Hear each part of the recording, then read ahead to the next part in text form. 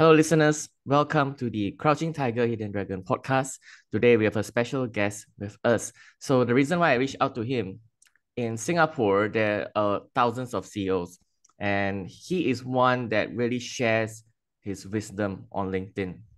He has the series of leadership in Metaverse. And when I reach out to him, and if you follow him on LinkedIn, there's a lot of content. He is one that takes the time to share his wisdom and insights on LinkedIn. So we have Dr. Timothy Loh here with us. He's the CEO of Farrer Park Hospital. And from what I hear, I've not been to Farrer Park Hospital. From what I hear, it is a state-of-the-art hospital in Singapore. So besides that, Dr. Timothy Loh has over 28 years of experience in the healthcare industry in Asia Pacific. And also he has authored a book, right, called The Triangulation of Success. And just a bit about the Farrer Park Hospital as well. The Farrer Park Hospital is a private tertiary healthcare institute set to offer a fresh approach to medical treatment. And as I said, it is a state of the art. So it says here, it is a 20-story building connection which houses a hotel, a spa, and an oven link. Dr. Timothy, welcome to the show. Thank you. Thank you for having me on the show, Bob. Yes, Dr. Timothy. So as I start the podcast, I ask all my guests this question: what is your favorite kung fu movie? Well, um, thinking back, the first Kung Fu movie that sort of gave me a good impression, and for a long time, is a TV series called Kung Fu. So you know how old I am because that was a long time ago. I think the actor was David Carradine. Yeah, I don't know whether you have seen the TV series or not, but David Carradine was an American who went to, I think, the Shaolin Temple to learn kung fu, and he is this master who taught him many things besides martial arts. So he always goes to the master and says, "Master, master, I have a question." And the master calls him grasshopper. Yeah, so there's a lot of philosophy in the master's conversation with David Carradine or Grasshopper, and of course within the show itself, it's every series is a story on its own. But there are philosophies whenever he goes, "Master, master," and the master goes, "Grasshopper." Then philosophy comes out. So that has given me a very good impression for a long time.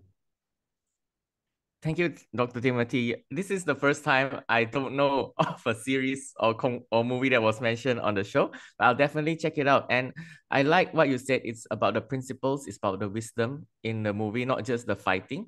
So Yes. I find that when I was doing research for this podcast, watching your previous interviews and your previous panel interviews on YouTube, etc., I really like the way you speak and the way how you express and also how you articulate information. So thank you for that as well. So I believe I didn't do justice about talking about Farrer Park Hospital. So I want to hear from you yourself. I've not been, but whenever I talk to healthcare professionals, so I'm based in Kuala Lumpur in Malaysia, wherever I talk to healthcare professionals in KL, they say, oh, they have good reviews and they say, oh, this is one of the best hospitals in Singapore, if not the region. So Dr. Timothy, can you tell us more about Farrer Park Hospital? Okay, just very brief intro. Farrer Park Hospital is a private hospital, but it is built in a model which is very much different. We have a five-star hotel uh, called One Farrer Hotel, and then the Farrer Park Hospital and the Farrer Park Medical Center. So it's like three in one. You drink three in one coffee, right? So it's a three in one packaged into one building or the campus itself. The integration is in this fashion. It is not hotel, hospital, and medical center, right? It is integrated in this fashion like kueh lapis. Mm, right? mm. Yeah, it's like kueh lapis. So the integration is seamless. So from the hotel, this is a business hotel actually, but it also can be hosted by caregivers. Let's say if the patients are from overseas, they stay in a hospital, their caregivers can stay in a hotel. And between the hotel and the hospital, there is an access pass where you can just walk within the building to the hospital within 1-2 minutes, and then to the specialist medical center, which is another 1-2 minutes, right? So this is built such that it is capturing medical tourism at the same time to decrease cost. Why do I say decrease cost? It's because when patients are well enough to be discharged, but they still need to see their doctors, they can actually stay in the hotel. It's cheaper to lie on a hotel bed than to lie on a hospital bed. And then every day or every other day, you can see your specialist within the building itself, from the hotel to the specialist medical center, right? So it is integrated in that fashion. And within the building itself, from the outside, you look at it, it's a building, but we have 15 gardens within the building itself, including an urban farm. So we have spices and fruits and all that is planted on this urban farm, where patients and caregivers can sort of meander and walk around. Why 15 gardens? Is because we don't want people to crowd into a certain area. We want to disperse them into the gardens. And this is what we call biophilic architecture. Biophilic meaning bringing nature to humans, because that is part of the healing process, nature. We also have art. We have more than 700 pieces of original art within the building itself.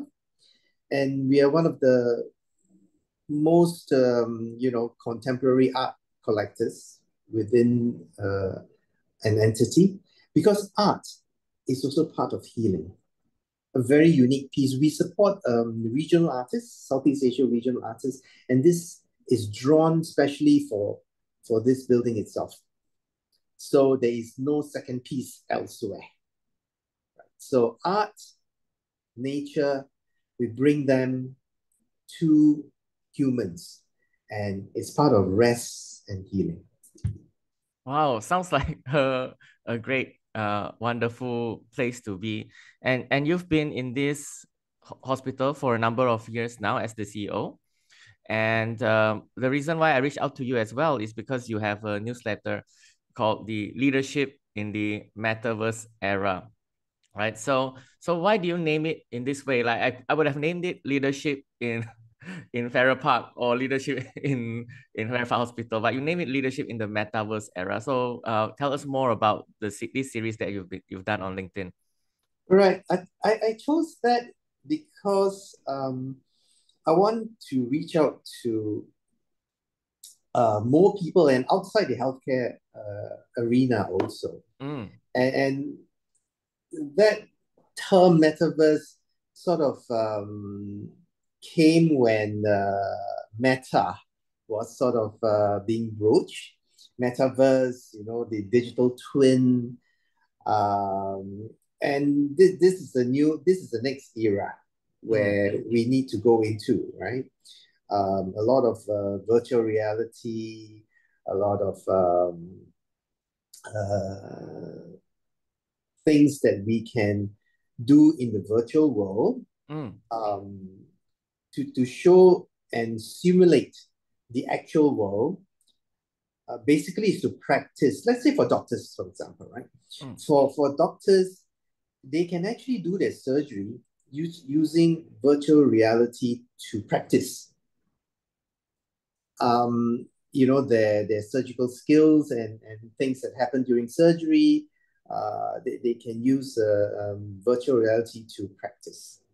And even CPR, the cardiopulmonary resuscitation, there is a company that is also using virtual reality to train people. So in terms of the training area, virtual reality is one area that can be done anywhere in the world. You can train people, especially during the pandemic times where people are working from home and you can be anywhere and still have that training. So Metaverse. Meta, I mean, now it's Facebook, right? They use Meta. Yeah. Metaverse to tap on the new environment that we are in, and we probably have to embrace it. I guess over time, new terminologies will come up. But this is just a platform that I use to share my thoughts, to share what works, what doesn't work that well in my life, in my leadership journey, and I hope that people can use it. Should it fit them? Sometimes it resonates at a certain point in their life, and that's where I can add value, and where I feel that it is satisfaction that I gain, that I can make a difference in people's lives. Thank you, Dr. Timothy. And yeah, I really like what you share. And it's not in this series of leadership in the metaverse era. It's not like full-blown articles, but it is like nuggets of wisdom that you share. And while doing research for this podcast, and I listened to a lot of media or interviews you've done, it's mostly, of course, during the COVID era. We were stuck at home and you've done a lot of podcast interviews. And one thing I really like in is that you shared about emotional intelligence a lot as a leader. What I summarized from all the interviews you've done, you really emphasize on the importance of emotional intelligence and also empathy. And I can see that in the way you speak and also the lessons that you shared as well. So from over 38 years of your experience, right? So it's a long time, I know, over 38 years. Like, what are some of the lessons included in your newsletter that you like to share? Any of the lessons in leadership that you like to share as well? Yeah, in leadership, you have to, oh, brother, I believe that we are here to serve, and not to be served. So as leaders, we want to serve our people. We want to serve our customers. We want to be able to make a difference in people's lives. So serving others, um, with the principle of servant leadership, is important. And if you look at Southwest Airlines, for example, in the US, their CEO inculcates servant leadership at that point in time, when he was serving servant leadership to all the airline employees. That's why Southwest Airlines was very successful. Although they are not a very big airline, but it was a very successful airline because the CEO advocates servant leadership. And servant leadership is something that we either embrace it, or we feel that we cannot. Because the word servant is, to some people, it's like, why should I be a servant? Right?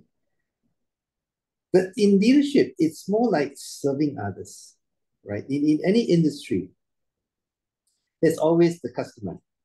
Your customers can be your staff too, right? So if you are there to take care of your staff, the staff will take care of the business.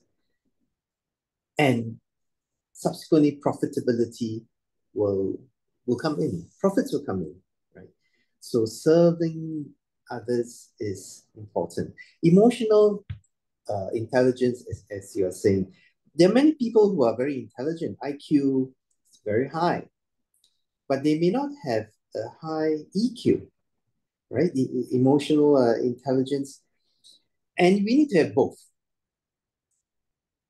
Having a high EQ with a low EQ, you may not be able to hold your people.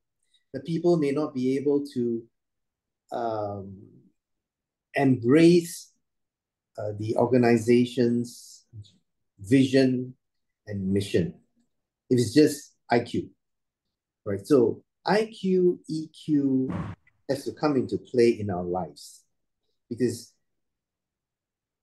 in anything we face, especially during illness, right? All of us at some point in time will fall ill, right? Whether we have serious illness or not so serious illness, flu, every one of us will have flu, right? So when we have flu, fever, cough, running nose, the body is not so comfortable. We want some empathy from people around us, right? From the bosses, it's kind of like, okay, please stay at home and rest. From your loved ones around you, it's like, I need some pampering or leave me alone, just let me sleep. So you need, all of us need that empathy from people because when we give empathy to others, others will can feel it, right? And that's something that we need to give and to be as human beings. Empathy, EQ. So that's important. So a balance of EQ and IQ is important. As in any business, I always say high tech, high touch, right? High tech, high touch together. High tech because we need to put technology in our business to help in productivity and cutting down on manual work. The high tech, and then high touch, because tech alone is not enough. If you have high tech, high touch, the touch point, the empathy, the EQ, that makes things very human, very humane in any industry. Thank you, Dr. Timothy. That is so gold. So in today's technology, and especially with all the metaverse, we always neglect the high touch. That means the high involvement and empathy and emotional intelligence that you mentioned just now. What I really liked just now was that you mentioned servant leadership, and it's not a common word right now used in leadership. In leadership circles, it's more like, like persuasion, or influence. These are the words that are commonly used.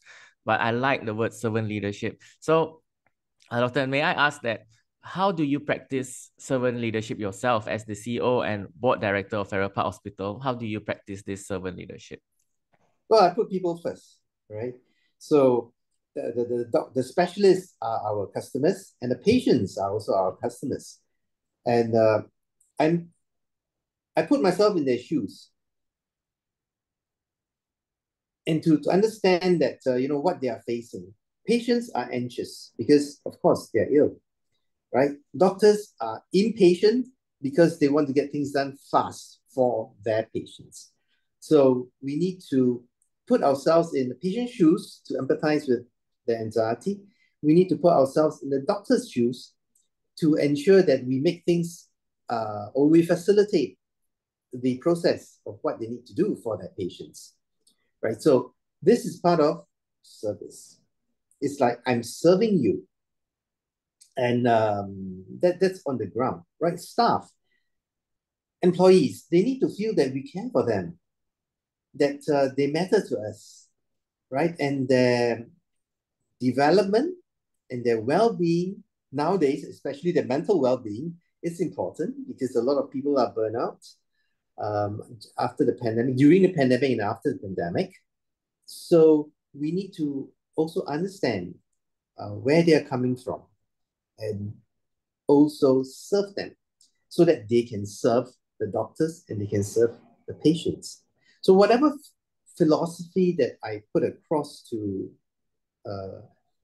the staff, whom I call my colleagues, it's usually something that is something that can be applied both at work and at home, in their own home, when they are with their family, when they are with their loved ones, they can also apply that. So for example, I use the word heat, HEAT, T, right? Heat strategy. So whenever we are facing with something, some issues, some challenges, we hear them out, H, right? We empathize with them, E, put ourselves in their shoes, right? H-E-A-T. A, we take action. And T, if we can't, we will transfer the action to the relevant parties. Which is, if it is not something that you can do, make sure that someone else can help them. So the heat strategy is something that they can apply anywhere, whether they're at home with their kids or with their parents or with their customers at work. Thank you, Dr. Timothy. I love that acronym HEAT as well. Thank you so much. And I believe that is so easy to apply. And as you say, apply it at home and at work as well. And as of today, I just checked, and in Farrer Park Hospital, you have 300 over employees. So I imagine that is not an easy task, and that is something that is commendable as well. So next question I have is more on the book. A couple of years ago, you published a book, and it's called The Triangulation of Success. And it is a book from your experience, in the medical industry. So can you share with us a bit about the book as well? Okay. The book was published in 2021. I spent like 2 years writing the book during the pandemic time and sharing management philosophies and principles and practical solutions, as well as leadership. So management and leadership principles, like practical know-how and outcomes. Basically, sharing what I did in one hospital previously called Gleneagles Hospital. I think in Malaysia now you have Gleneagles too. That time I was running Gleneagles Hospital in Singapore and Farrer Park Hospital in Singapore. So what management and leadership know-how and approaches is in that book, but it can also apply to any other organization or industry because the principles are there. And it's something which is true, it's something which is practical, it's something which I have done and put it in the book.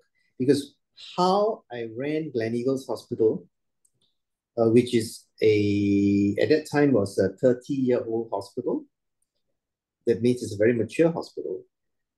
And how I ran a brand new hospital, Farrer Park Hospital, they're actually very different. I tried to transpose what I did in Gleneagles to Farrer Park, and some things didn't work. Although both are private hospitals, but some approaches didn't work, right? So what worked and what didn't work is in the book.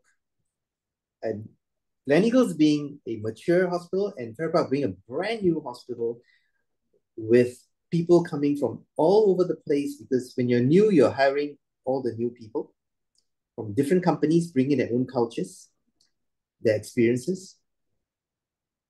So certain things that you want to do or run it in a new establishment may not work if you think that it worked in a mature environment where there's already a culture, people have been there for 10, 20 years. So it's actually very different in terms of running a brand new establishment and a mature establishment, although they are both healthcare and they are both hospitals. Thank you, Dr. Timothy. Yes, so it's called The Triangulation of Success. So it's basically, I imagine the book, and from the summary, it is a lot of triangles, a lot of principles in the shape of triangles. Am I right, Dr. Timothy? Yes. Yeah, so yeah, so you can get the book at www.thetriangulationofsuccess.com. Of course, follow Dr. Timothy on LinkedIn, and you can check out the book. Next question I will have is the buzzword of the year. So the buzzword of the year is, of course, AI. So in your previous interviews, I also heard that you say, of how AI can play a role in healthcare. And today you also mentioned about Metaverse, right? So as of today in 2023, what do you think AI can play a role in healthcare?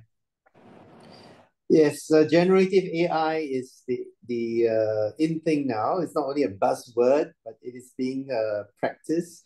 So, for example, in the electronic health records of the hospital, new systems are incorporating ChatGPT into the electronic health records hospital system. What does ChatGPT do? For example, the doctor is seeing a patient and he's talking to the patient and getting the history and the other things, information from the patient. After which, the doctor has to type into the computer, and it takes time because he has to talk and he has to consolidate, summarize, and type into the system. What ChatGPT does is, while the doctor is chatting with the patient, gathering information, ChatGPT captures the conversation, summarize it, and within a few seconds presents the summary to the doctor. The doctor just checks and corrects it if it needs amendment. If not, that's it. So it cuts out a lot of time, and that's a pain point for doctors. It also causes a lot of doctors to burn out due to that worldwide, not only in Singapore or Malaysia. It's worldwide burnout pain point. Right? I'm just giving you one example of generative AI, ChatGPT used in the electronic health records. The other areas where AI can make a difference, for example, in FARPAP, we're using AI colonoscopy. So colonoscopy is putting a scope into the colon to check for any polyps. Polyps can lead to cancer, colon cancer. And it's one of the highest, Asia has one of the highest colon cancer incidences. So it's getting younger and younger. Previously, I do see patients in their 50s and 60s getting colon cancer. Now we see patients in their mid-30s already getting colon cancer. So we don't want to miss any polyps. So AI colonoscopy used in Farrer Park Hospital gives the doctor, as the doctor is doing the scope, within less than a second, a green box will pop up and tells the doctor, look here, you may have missed something, right? It may be a flat polyp, which the doctor has missed, or because of the feces covering it, the doctor may not have seen it. So the AI will search and alert the doctor, look here. So AI colonoscopy is being done and used in Farrer Park. The other area, as you know, that Asia is the fastest aging population in the world. So people are aging very, very quickly. So geriatric medicine is coming to play, and dementia, right? Early dementia is difficult to pick up. People can get a bit more forgetful. Our parents or our grandparents may start to get that. And early dementia, actually, if we pick up early, there are treatments now available, especially for Alzheimer's disease, which the FDA has just approved two drugs for early Alzheimer's disease. So to pick up early dementia, we're using AI-assisted MRI to look at the brain, to look at the brain volume, as well as we are using AI cognitive tests.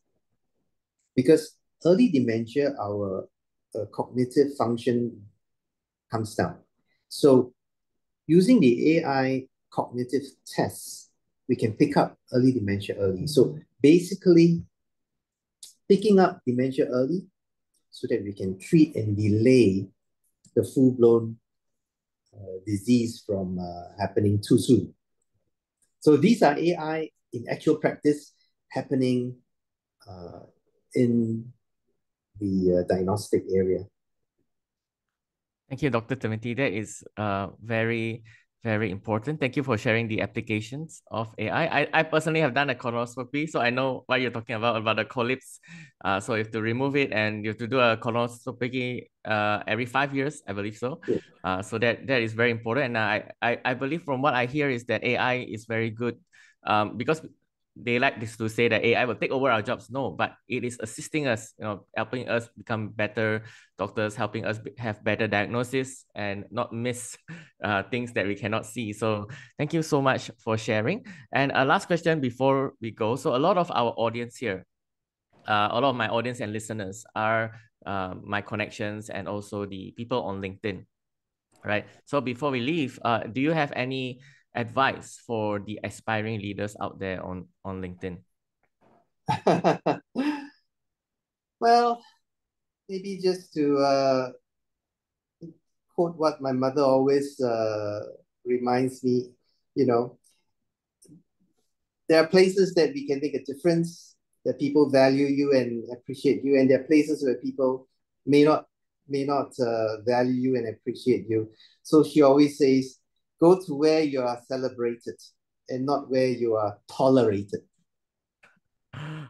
Thank you so much, Dr. Timothy. That is a very short advice, but very important. So many lessons in there as well. Something might be valued this somewhere, and something might be more valuable in certain areas as well. So thank you, Dr. Timothy, for coming on the Crouching Tiger, Hidden Dragon podcast. And even though it's a short time that we've had this interview, but there's so much gold and nuggets in there, from leadership to AI, to actually many other things as well.